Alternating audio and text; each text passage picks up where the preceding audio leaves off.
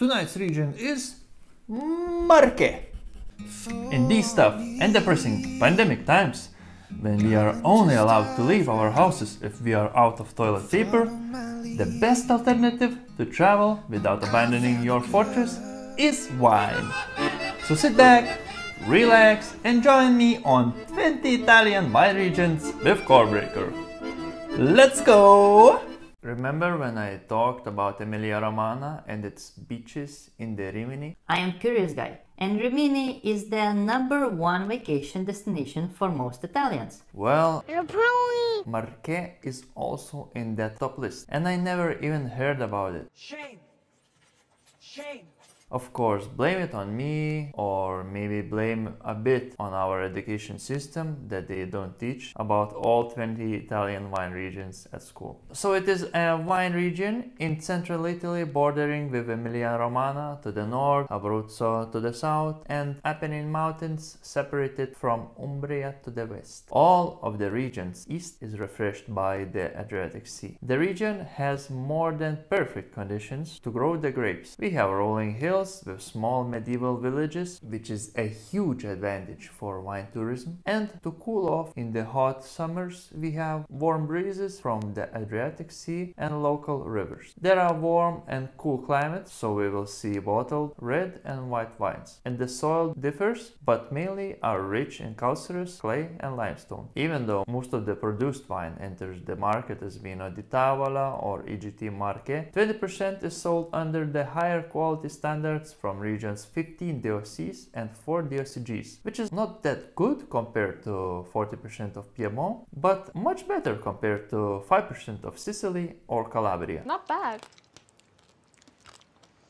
Not bad, but not good. Yeah. Region is best known for white wine, and here on the stage are two rock stars. Well, more like a rock star, Verdicchio, and its bassist Trebbiano. Marche is a home for the Verdicchio for more than 600 years, and the finest expressions of this crisp, lively wine comes from two DOCGs, Verdicchio de Castelli di Jesi and Verdicchio di Matelica. Among the red wines, finest are made from, surprise, surprise, surprise, Montepulciano and Sangiovese grapes, the duo from central Italy. They both are in the mix of Rosso con Nero Reserva DOCG, at least 85% must be Montepulciano, making powerful, firm and tannic red wine with intense aromas of black cherries and Mediterranean herbs. Last on my list is Vernaccia Nera, which is genetically identical to Grenache and is used in the sweet or dry sparkling red DOCG wine of Vernaccia di Serrapetrona. Let's see the region's attractions. Good!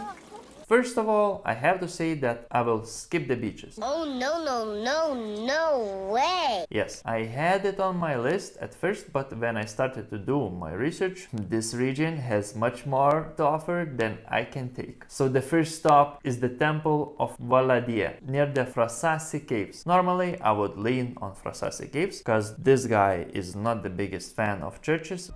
Are you the devil?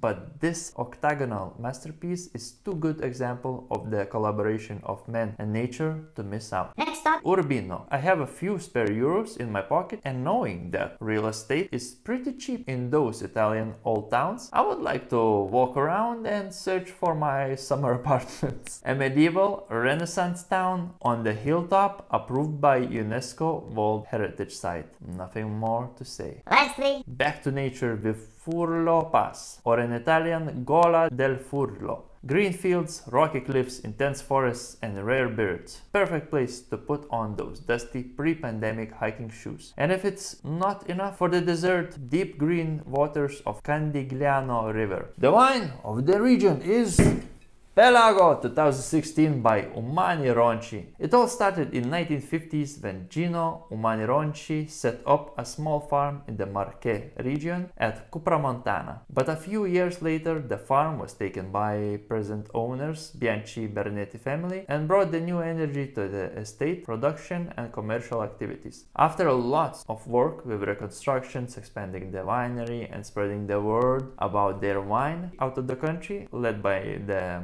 Massiamo Bernetti. Now it is the solid 210-hectare winery in Marche and Abruzzo wine regions. In 1994, with a collaboration with Giacomo Tacchis, the creator of Solaia and Sassicaia, the Pelago wine was born, and just after 3 years it won Best Red Wine Trophy at the International Wine Challenge. This wine comes from Conero, southeast-facing hillsides, up to 150 meters above sea level. It is a combination of Montepulciano, Cabernet Sauvignon, and Merlot, aged in barrique for a minimum of 14 months. Let's taste it. It has a medium intensity cherry color in the nose, medium plus intensity aromas of blackcurrant, black pepper, coffee, licorice, and tobacco. Mouth has medium acidity, medium plus alcohol, and already mature tannins. On the palate, taste of bitter and smoked chocolate. At first, I wanted to choose white wine to represent the region, but the curiosity of tasting super Marche wine convinced me to stick to this wine. Let me know in the comments if you ever tried wine from this region. Don't forget to like,